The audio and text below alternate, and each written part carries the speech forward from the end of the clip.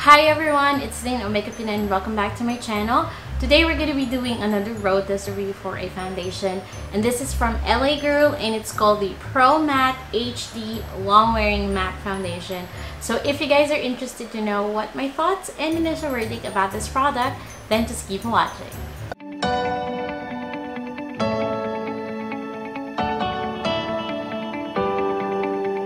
Alright, so as mentioned, gagawa natin ng review itong bagong foundation from LA Girl, yung Pro Matte HD or High Definition Foundation nila. And it cost me 799 pesos, guys. Then, yung shade na nakuha ko dito is medium beige. Tapos, meron daw 14 shades nito. Hindi ko lang sure kung lahat ng shades na yun available, ha. Anyways, let me do a very quick swatch. That's how it looks. So, as you can see, may konting pink undertone siya, pero may pagka-yellowish undertone pa rin siya, guys. Amazing. It blends really nice on my skin. Yung container nito, guys, is a glass container. Meron siyang lid and meron din siyang pump, which is good. Meron siyang 1 fluid ounce or 30 ml. Now, yung claims nito, guys, it says at the back of the bottle, it has a medium to full coverage. It is a smooth, long-wearing suede finish. And it says long-wearing and it looks HD. So it's really very intriguing on my end. So we're gonna do a wear test for this today. I will be applying the foundation on both sides of my face using two different tools. Yung una, gagamitan natin siya nitong, what do you call this one? A brush. And then the other, we're gonna be using a sponge, a damp sponge. Tapos tingnan natin ano ba yung best tool na pwede natin gamitin to apply this foundation. Keep in mind, I don't have anything on my face except yung moisturizer na ginamit ko kanina umaga or kanina before starting to film. Yeah, without further ado, I guess let's go ahead and start. Again, unahin natin si sponge.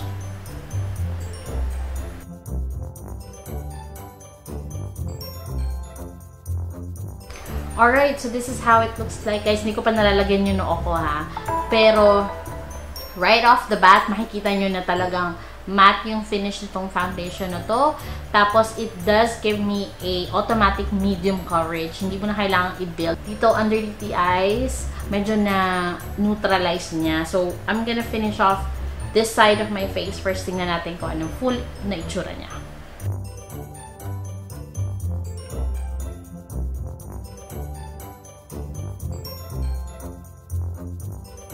Ayan, so nalagay na natin yung one whole pump dito sa left side ng face ko. Actually, na-impress ako sa kanya, guys, kasi super ganda ng coverage nito, guys. Automatic talaga na medium coverage. And I double it up as a concealer underneath the eyes, and it did a good job on it. Tapos ngayon ko lang napansin, guys, talagang ang flawless pala ng finish niya, no?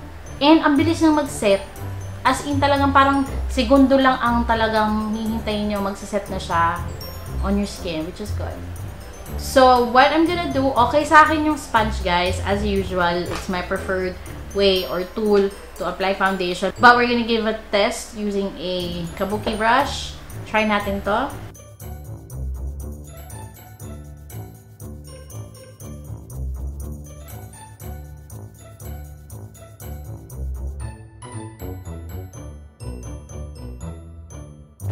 There you go. Ayan siya na, guys.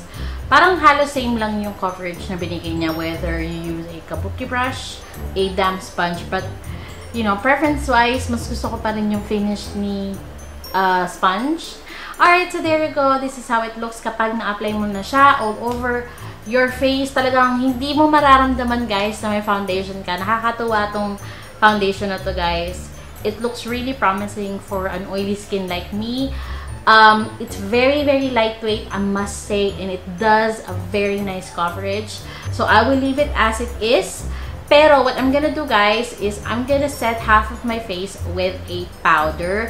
Pero, hindi na ako magko-concealer kasi okay na sa akin yung under eye area. And, I also wanna see how it works kung siya lang. So, I'm gonna set my face, half of my face that is, using my Nichido loose powder. Lalagyan ko ng powder itong side, itong left side, and then I will leave it as it is itong right side. Hindi natin siya isi-set, so that's what we're gonna do right now. So, okay na ako dito sa foundation and sa powder na ginamit natin. So, I will just do the rest of my face and do the rest of the day, I guess. Ang oras natin, guys, it's 11:56 ng umaga, almost noon time. And then, I will do check-ins from time to time, I guess, and let's see how it works. And, yeah, I'll catch you guys in a bit. Hi, everyone, I'm back, and this is gonna be my first check-in for this foundation review. Ang oras, it's 3:13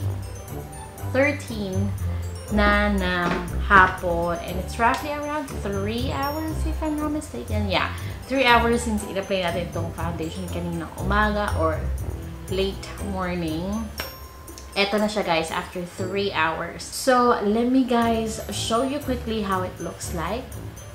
This side is the one with the powder. So, as you guys can see, medyo nakakakita na ako ng konting areas na medyo shiny, pero still manageable.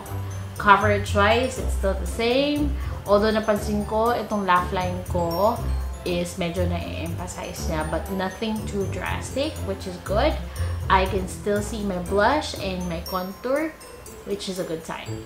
Now, on this side naman, still, I can see na medyo may build na ng oil sa face ko, but it's more compare dito sa side. Hindi masyadong kita yung pag-build ng oil, pero ito, obvious na siya, guys. Pero it's not the same thing. It's not that severe.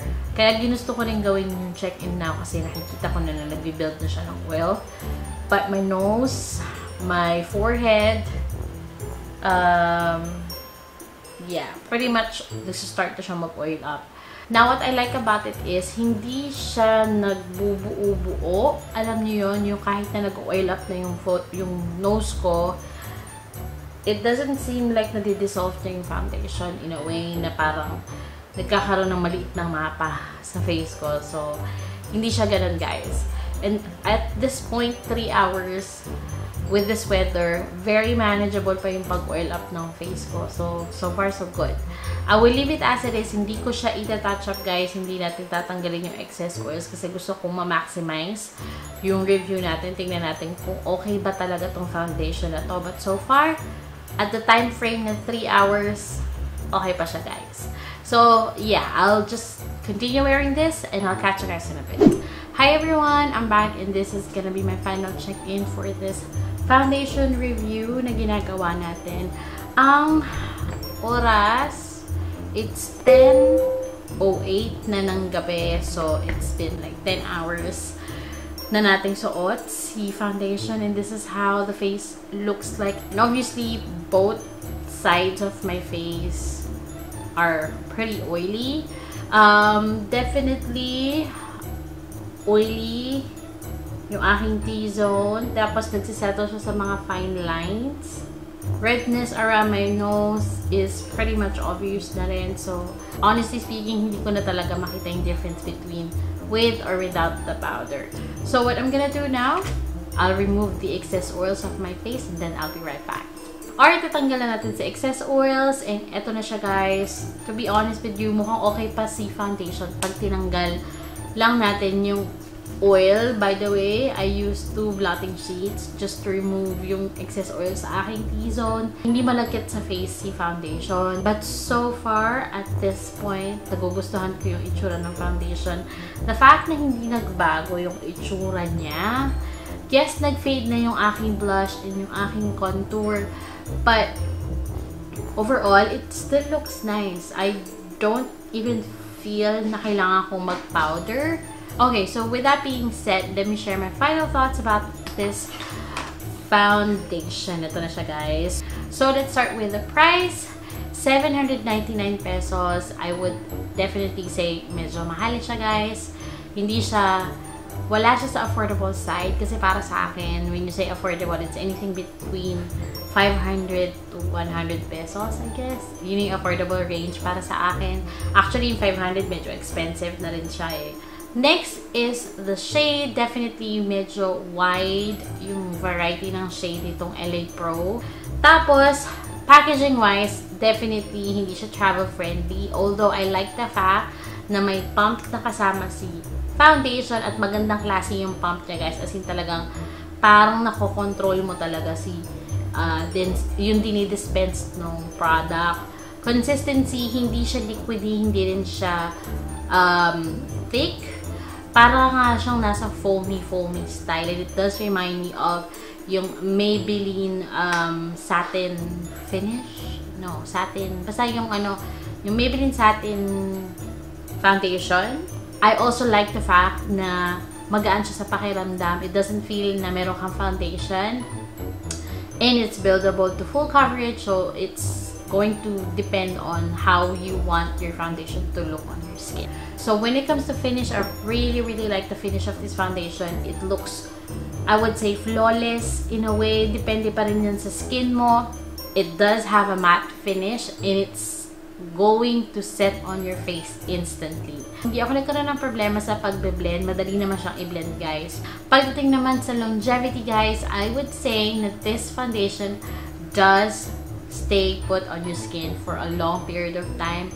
On my test, maganda pa siya, guys, even beyond 4 hours. Napansin ko lang na talagang sobrang nag-oil up na yung face ko at around 7 hours.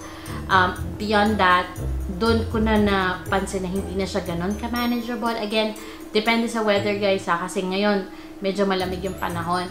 If you're gonna ask me, do I recommend you guys with oily skin to try this foundation? Definitely, it's a win. It's a 2 thumbs up for me, guys. I will still give this one a few more tries kasi gusto ko talaga siyang malaman kung okay talaga siya for skin type na meron ako. For the skin type na meron ako, in all types of weather. So I guess that's it for this review. If you guys have any questions about the product, let me know in the comment section below and I will try to address them as much as I can. All the product information that I can gather will also be listed down in the info box, so make sure to check it out. And if you guys like these kinds of videos, make sure to leave a comment down below and hit the like button para alam kung nagustuhan niyo siya. And as always, thank you so much for watching, everybody, and I hope to see you on my next video. Bye!